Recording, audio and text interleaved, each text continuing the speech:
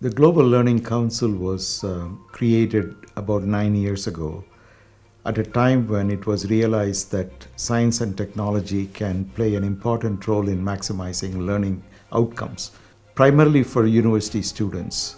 The current mission of the Global Learning Council is to look at ways in which we can maximize learning outcomes for as many people as possible.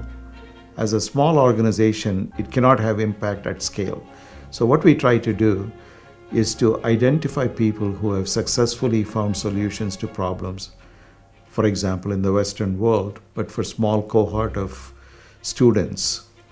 Connect them with people who are engaged with tens of millions of students in different parts of the world with much more complex problems, and these people would not organically come into contact with one another.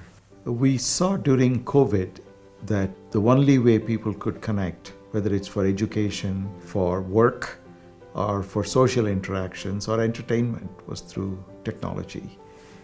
Now, coming out of it, if we go back to our pre-pandemic normal, whatever that might have been, we realized that technology provides opportunities that we could not have otherwise, especially with AI, with 5G connectivity, and also things like ChatGPT. There are so many opportunities.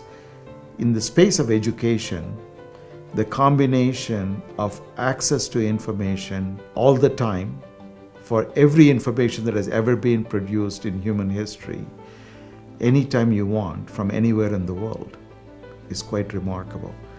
But the problem is that out of 8 billion people on the planet, half of them don't have access to the internet. So what good is online learning or online education if you cannot get online?